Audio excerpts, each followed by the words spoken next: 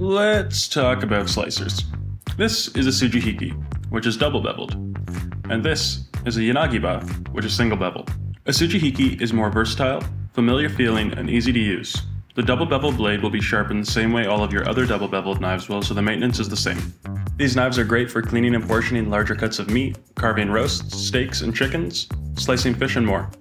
The Yanagiba, on the other hand, is thicker, heavier, very thin and delicate behind the edge, and are specific for right or left-handed users. These knives work better on raw proteins, as the geometry of the blade will steer towards your offhand, which gets much more noticeable on cooked proteins and harder ingredients.